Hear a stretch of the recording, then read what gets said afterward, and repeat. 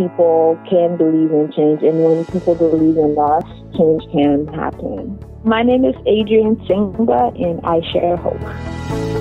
Welcome to I Share Hope, the podcast where world leaders share their real stories of hope and how you can use actionable hope to start changing your life today.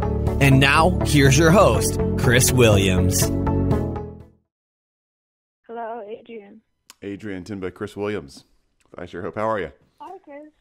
Good morning. How are you? I'm doing well. Is this still a good time to talk? Wow, you called right on the dot. Impressive. Well, I try. I know your time is valuable. I really appreciate you spending some time with us. Well, it's my pleasure. So where are you right now? It looks like a U.S. number. Yeah, I'm in the U.S. in Pennsylvania. Pennsylvania. You live in Pennsylvania full time? Yeah, I go to school here, Temple. Okay. You've heard of Temple? Absolutely. Great. Yeah. Are you from Liberia, though? Or are you telling the story of Liberia? Like it says you're a Liberian blogger. Yeah, I am. The colloquial blogs. So are you... So my work is focused on Liberia. Okay. Are you from Liberia, born and raised there? Yeah, I moved there in 2005. Great. So yeah, and then I've been visiting at least once a year since then. So, okay. Your accent is almost non-existent. I'm amazed. Really? Yeah, you sound... It comes out when it wants. Comes out when you're really mad? No, it just depends who I'm talking to. Oh, that makes sense. Yeah, I get that. That's great. So you're using, if I get this right, you're using your blogging skills, for lack of a better way to say it, but you're telling the story of real Liberians and how Liberia is changing and moving and growing as a country, both good and bad. And just bringing a lot of awareness. I've been looking at what you're doing, and you're really telling a story, which I think is so fun because it connects. But you're actually getting something done with it too, which is really great. Thank you. Yeah, I just did this a year ago, and at first it was just, my reflection on issues in Liberia, but then it's kind of growing, and I'm kind of allowing other people to share their stories too on it, just to kind of be that platform for people to get their works out there and to kind of, just so people know what Liberians are really thinking about Liberia and how they really feel about Liberia. That's really interesting. I wish I could just see the data behind your site, just because I'm curious who's driven to find out more about Liberia. I know if it's in the news, I'm sure you get an influx of people from all over. But when it's quiet in the media, I'm assuming it's more Liberians. There's a lot of traffic from Liberia or surrounding countries. Yeah. Most of the traffic definitely comes from Liberia, because the site is solely focused on Liberia. Yeah. Eventually, I'll try to make it Pan-African. I feel like right now there's so many different Pan-African things going on, and not many is just focused on Liberia itself. So I kind of want to retell the Liberian story with it. That makes sense. Thank you. I think it's great. Great idea. So what year in school are you? How much more do you have? It's my last semester, actually. Just a few more weeks. That's great. Good for you. And then what are you doing after this? I know. I'm going to just kind of work here a little bit, maybe for a year, and then after I move to Liberia. Wow. So I just want to kind of beef up my resume a little bit while I'm here. And what's your major in? Criminal justice with a track of journalism. Say it one more time. I didn't hear the first part. I heard journalism. Criminal justice. Criminal justice. Like on the journalism track. Yeah. Wow. Good for you. It's great. Congratulations. I know you've worked hard to get there. That's great. I have. Thank you. I'm about ready to be done. I bet. Yeah. I remember that feeling. It's a great feeling to be done. But summer vacations go away and long winter breaks go away. And I don't know. There's some goods and bads to it. I know. Yeah. I'm going to make it, I'm sure. But for now, I just want to be done. Yeah. Oh, good. All right. Well, you have classes to get to, I'm sure, and studying and all the fun things that students get to do before they graduate. So let me ask you these Yeah. 5 questions. So we're asking Awesome. 1,000 leaders of hope from all over the globe, trying to get a true cross section of global population based on some UN stats and a few other sources. We're asking the same 5 questions about hope, just trying to get a handle on how people are experiencing hope, using hope, and harnessing hope's power, for lack of a better way to say it, to create change, sustainable change in their communities. So Hmm. let me ask you these questions, and this is about you, not me. So you just answer however you want.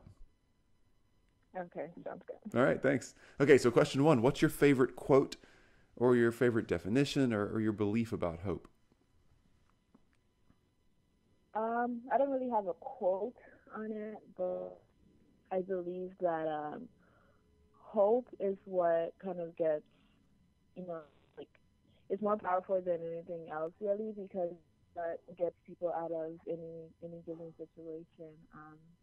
It's that little tinge of like a scared ass that kind of gets people going and gets people believing that Hmm. there's there's better days ahead, and that their situation is not gonna last forever.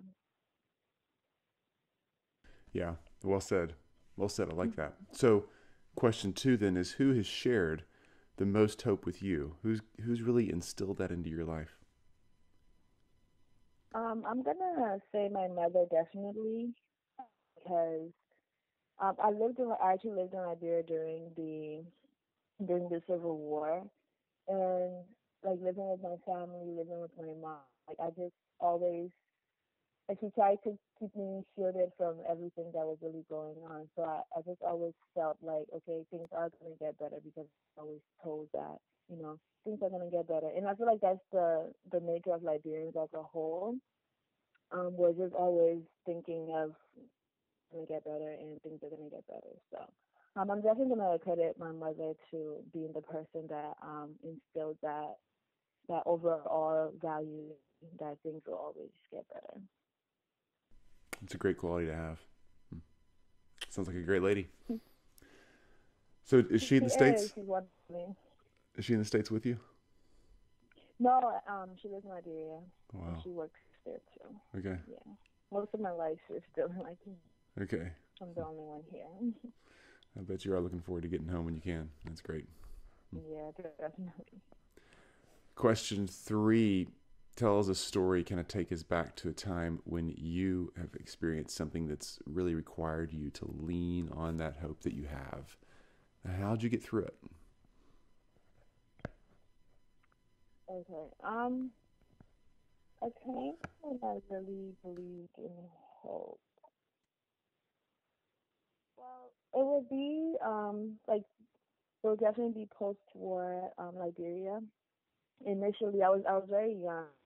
I was about 9 years old at the time when there were talks about getting a new president and everything like that. Our current president, actually, Ellen Sirleaf.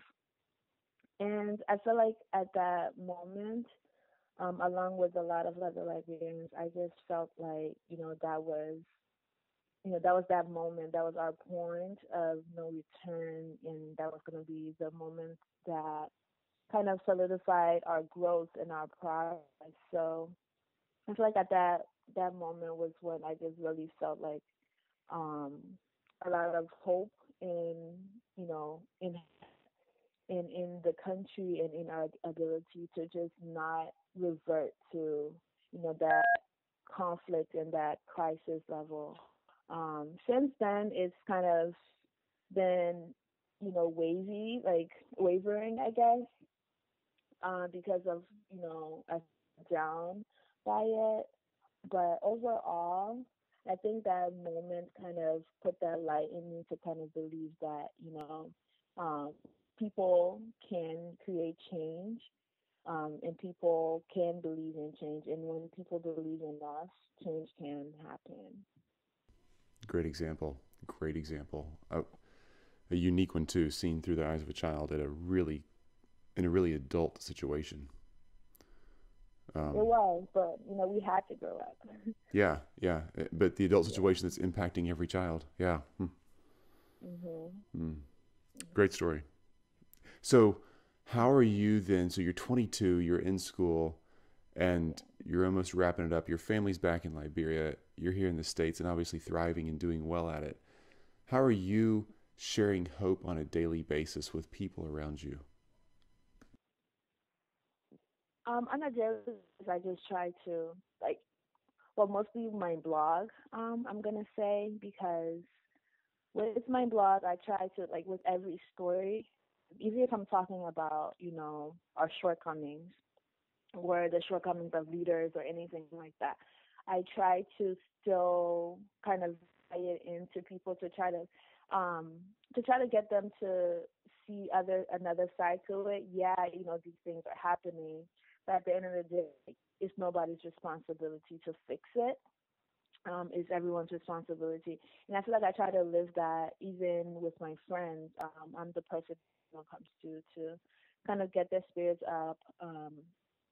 I'm the person that everyone comes to when they feel like, they need that second opinion about things. And I just feel like I try to kind of keep that going um, in my life, to just offer different sides of the spectrum all the time, and people to understand that, looking at it one negative way is not really going to lead to a solution. And the end goal is to always kind of find a solution. So yeah, definitely with my blog and just my conversations with people, I try to kind of keep that belief going. You sound like a great neighbor, great friend. I try. We all need somebody like that in our lives to kind of point us back to Exactly. a more sane direction for our brains to go. Yeah. All right. Exactly. Question 5, and I just can't wait to hear you answer these because this is a fun one. It's really practical. What are the simple ABC steps or 1, 2, 3s that I and everybody listening in with us can use to really move forward with hope, sharing it with someone or growing on our own? What are the easiest things we can do right when we get done listening to this podcast? The ABCs to it, I think hope is actually harder to have than it might seem, because there's many times where you're gonna be let down. But I think hanging on to that belief is very, very important. Especially when you feel let down. Especially there's been many times when I feel like, oh, what am I even trying to move back to Liberia for? At the end of the day, not much is gonna change. And moments like that is when you really, really need to kind of harness that, that um, that fire that you have to kind of keep going and keep believing.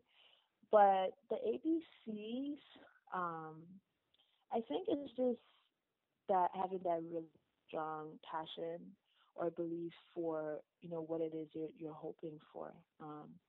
If you're passionate about it, even if is saying that your dreams come true, or hoping that whatever the situation is, I think kind of coupling that with passion and that love for whatever it is can really keep you going, because that passion and that love, um, it's going to keep you going even when you're let down and you're disappointed, where hope becomes vulnerable and where you can lose that hope. But if you have that love and that passion for whatever it is that you're hoping in or that you're for, I think it can really keep you going a long way.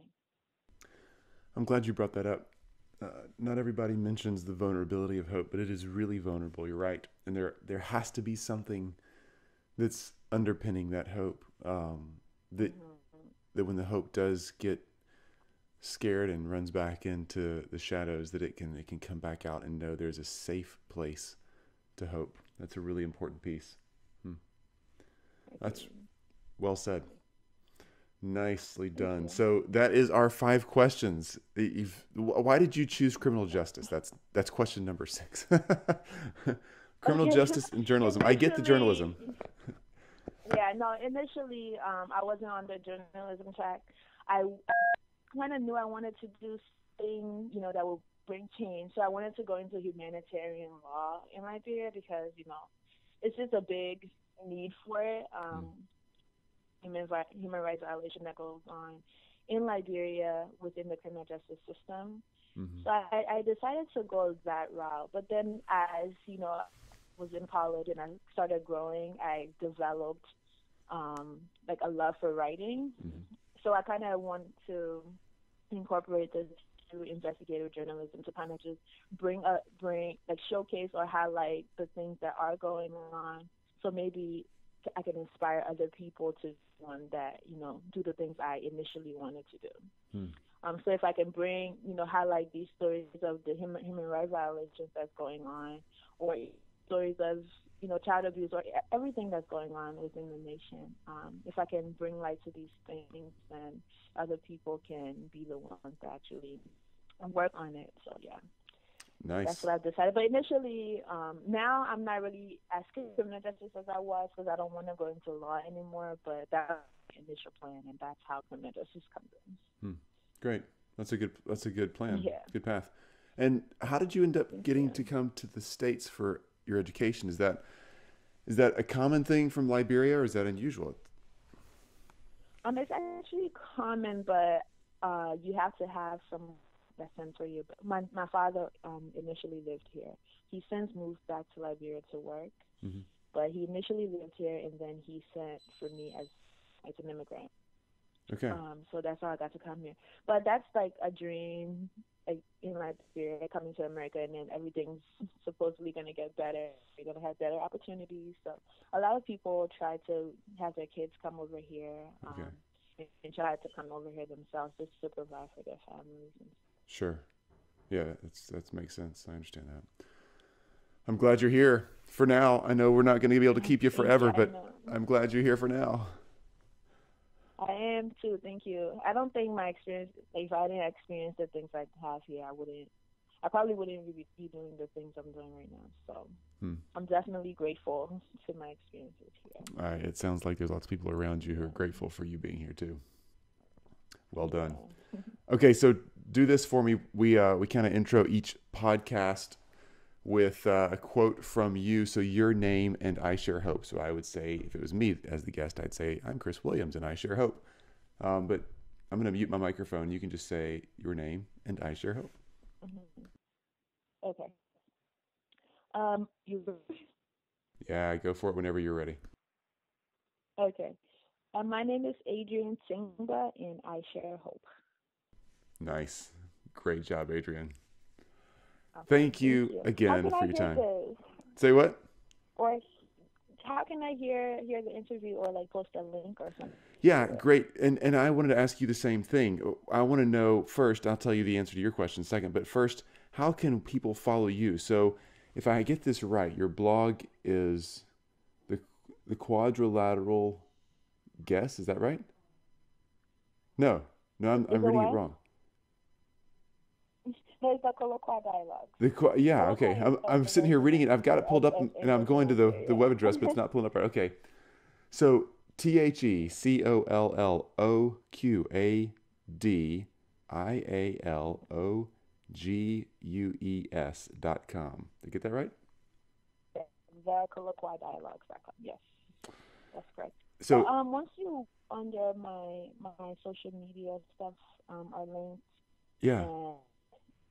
That'll be the best way, because if you can follow me through the blog, I can better, I'm more accessible that way. But there's a form on the blog. Once you visit, you can fill it out, and then it will always be emailed to me.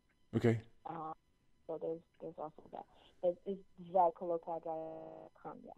Okay, great. So the blog is better than hitting you up on social media. On Facebook, it'll be the Colloquial Dialogues on Facebook, and on Instagram, the Colloquial Dialogues. Awesome. So a lot of people listen to this while they're out running or in the store or something where they're mobile. So what we're going to do is we'll put this on iShareHope.com for everybody who's listening. iShareHope.com, and under the interviews tab, we'll have Adrienne's interview and all of the show notes, her answers to the questions, the links to where you can find her, all that stuff will be there in the interview tab at iShareHope.com under Adrienne's interview. So make sure you go there, and we can link it up to Adrienne's info. Oh. And okay. so when will it be up today? Yeah, no, here's how this works. So we're obviously interviewing 1,000 people, which is a lot, but we have a lot of people that we're getting to talk to, and we're way ahead. So we're trying to release these on a weekly basis. So it'll be several months. I know that sounds like a long time, but it'll be several months before this interview comes out, because we want to make sure we're a sustainable resource for people who are wanting to engage with the topic. So we're releasing one a week so we stay steady and don't have big gaps back and forth. But I will do this for sure. We'll reach out to you as soon as it's going live. That way you can share it, you can check it out, and then we'll be sharing it on our social media. It's all free. And so glad you're helping us out with our little research project. Awesome. It was a pleasure, and I think it's wonderful, kind of bringing light to that and how it plays in people's lives and stuff. So it's wonderful. It does. Thank you. You're the one who makes it wonderful. Being a part of it. I'm so glad you are. All right. Have a great day. You too. Thank you. Bye-bye. Bye-bye. You've just listened to I Share Hope. If you're ready to make a change, head to our website at isharehope.com and claim your free copy of the top 10 actions of hope from world leaders to use hope in your own life. Thanks for listening, and we'll talk to you next time.